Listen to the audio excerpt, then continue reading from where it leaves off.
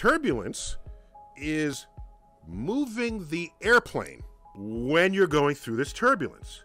Okay. Okay? And the airplane has an airfoil that is responding to the moving air. I'm with you. Okay. If you are in that airplane, but you're not attached to the airplane, then the airplane can move around you. That's right. So if you're not attached to the plane can drop faster than your body will respond. And you will snap your neck on the ceiling of the plane. That's right. So that's why when they enter turbulence, the pilot gets on and said, ladies and gentlemen of the plane, this is your captain speaking. Just want to let you know that we're in for a little bit of a bumpy ride ahead.